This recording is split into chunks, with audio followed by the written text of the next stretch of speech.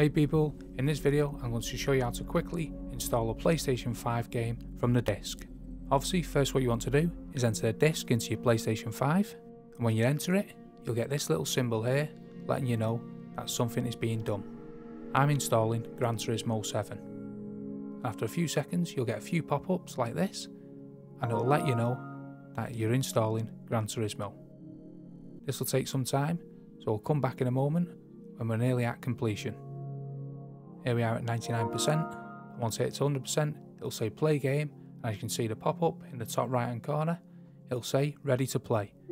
So you simply come down and select play game, and you'll have successfully installed your PlayStation 5 game from the disk. I hope that video was helpful, and if it was, please hit the like button below, consider subscribing, and thanks for watching.